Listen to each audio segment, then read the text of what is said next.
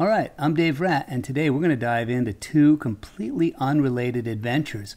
On one hand, I've created a speaker that sounds realistic, and someone asked me if it would work with voice, and I tried it with guitar, and it works well. So I'm recording this video using 4 microphones, left, right, down, and up, and I will play it back through the speaker, and throughout the video I'll switch back and forth between real me and speaker reproduction me, and we can see how well this thing reproduces voice. And to give me material and have something to talk about, I'm going to talk about impedance, audio impedance, and different ideas or perceptions or descriptions of impedance. So let's go ahead and get into it. Impedance is frequency-dependent resistance. Resistance is, as it sounds, it's the resistive.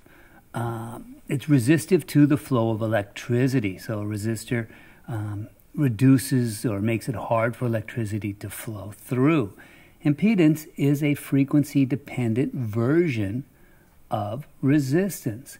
And to think about that in real-world terms, let's see, what would be a frequency-dependent resistance? Let's say that we had a wire mesh, and the wire mesh had openings in it, and we dumped a bunch of sand and gravel and rocks through it. And the sand would drop right through, and the pebbles would drop through, but the rocks get held back.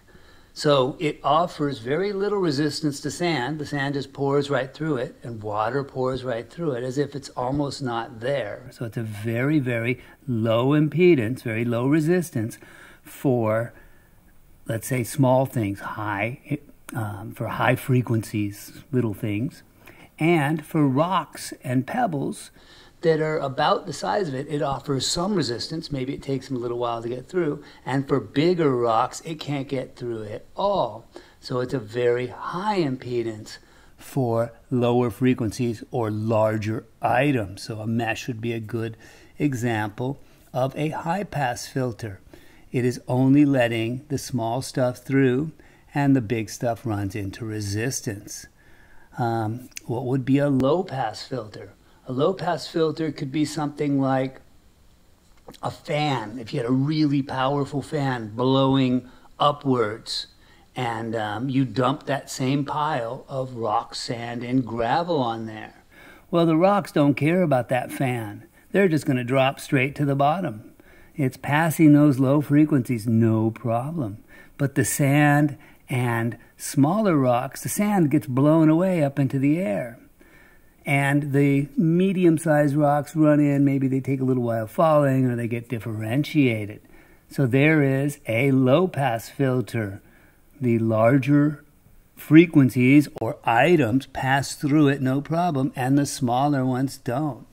In electronics, a good example of a high-pass filter would be a capacitor. A capacitor will let high frequencies through and not the low frequencies.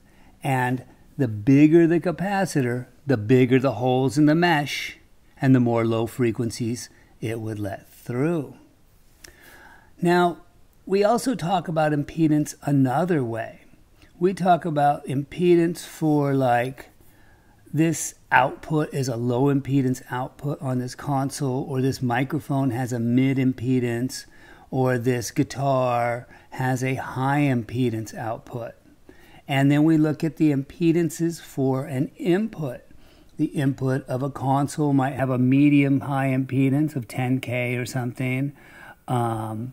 We might have a guitar amp with a very high impedance input, tube amp. And we might have, a microphone preamp that's also a low impedance input with a transformer, like a 200 ohm or whatever. All right, so we've got all these various impedances on inputs and outputs. How can we picture that in our minds? If you think of an output, a low impedance output would be like a shovel.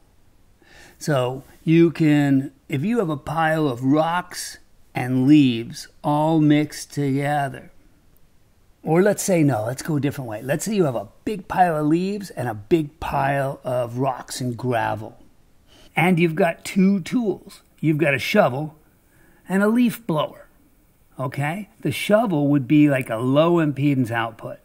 It doesn't have a lot of motion to it, but it's got a lot of push. You could shovel the leaves, but it's going to take a while to do it. You can shovel the rocks. A low impedance output will drive anything.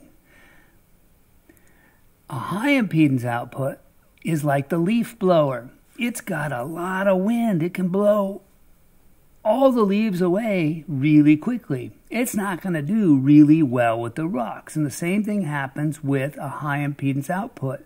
If you plug it into a low impedance input, our pile of rocks, it's not going to do a lot. It's going to get dragged down. The wind is not going to move it. If you plug a low impedance output into a high impedance input, it's going to have some signal, but it's not going to do a lot of work. It's not going to move all those leaves around. What are some other examples of impedance that we run into in everyday life? Well, a transformer in electronics converts a low impedance to a high impedance, or a high impedance to a low impedance, or as an impedance, or as a buffer between the two. There's examples of transformers in real everyday life.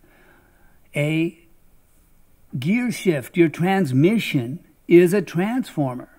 It takes the relatively high impedance of the car engine that's spinning fast, and it gears it down to first gear and moves it very slow. So it turns the leaf blower type engine into the shovel type wheel motion. And then as you get up to speed, maybe that transformer goes to 1-to-1. Your gear shift is a straight pass-through, or you have overdrive where the wheels are spinning faster, or the transmission spinning faster than the engine. Other examples. So what kind of cars would have different impedances? Walking, fairly low impedance. Riding a bike, a little bit higher impedance. If you really get on a steep hill, which would be a very low impedance adventure, you get off and walk your bike because your legs have more power. You don't go as far as fast. The bike goes farther faster, but it has a hard time with more resistive environments. F1 car, high impedance. Bulldozer, low impedance. We can look at all kinds of jet engine, high impedance engine, air, very high impedance medium.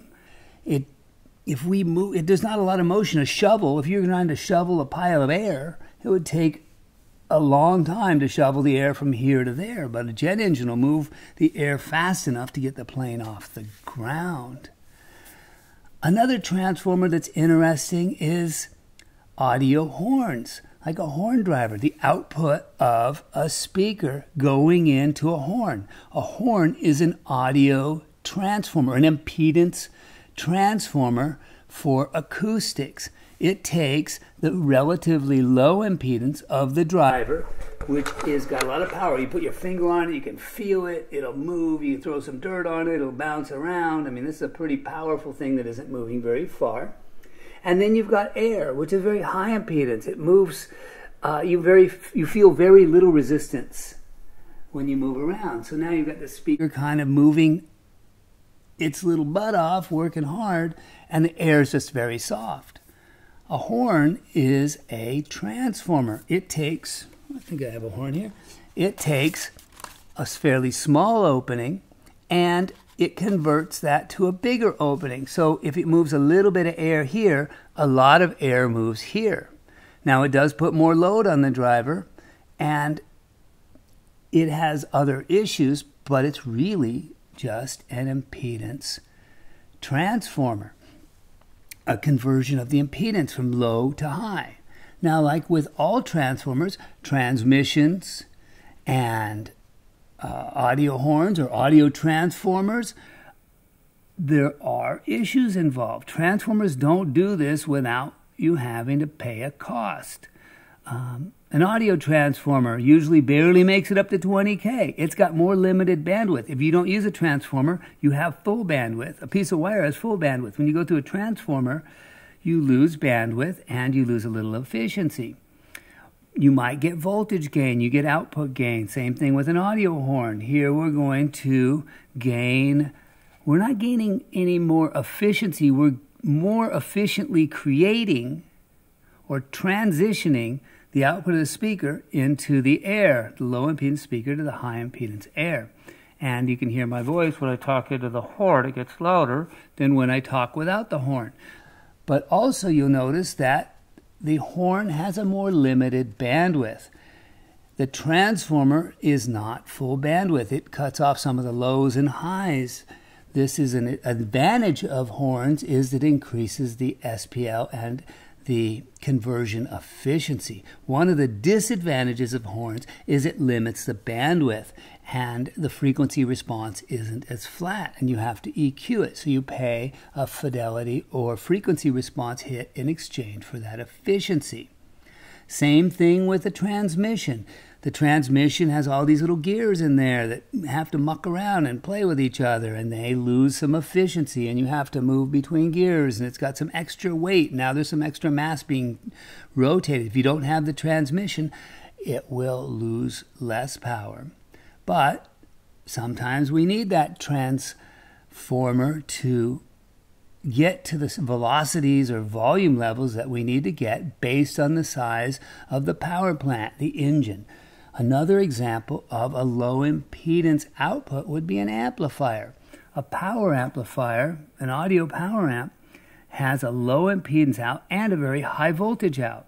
A microphone has a fairly low impedance out and a very low voltage out. The output impedance, if it's low or high, is not really connected to its voltage.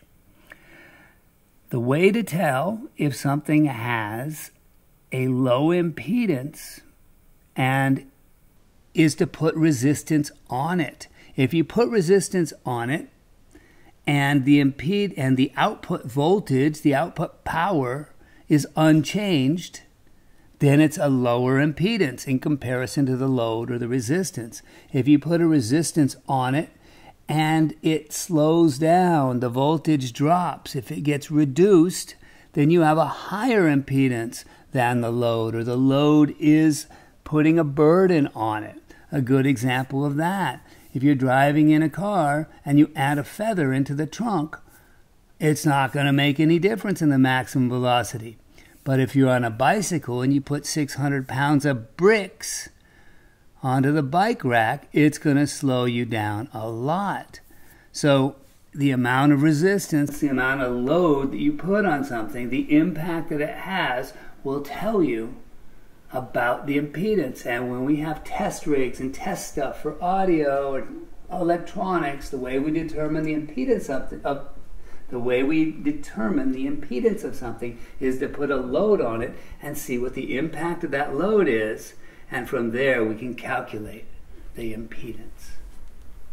And if we do that at various frequencies, we can now determine the impedance or the resistance to that load at those various frequencies. Cool. Well, I hope you enjoyed this. Rundown on impedance, and also I'm really curious to see how this speaker sounds with my voice as I go edit this and we switch back between the two. If you like this about the realistic speaker, check out my other videos I'm doing on it on my channel here. And as far as audio knowledge, I do a lot of videos on all kinds of subjects in pro and other audio realms, and I'd love you to come hang out and make some comments and let me know what you think. Cool. All right, cool. And let's hear how my voice sounds in relation to this voice. Fun stuff. Ooh, me wrestling around. All right, it's kind of like being in Terminator. Time is twisting around itself.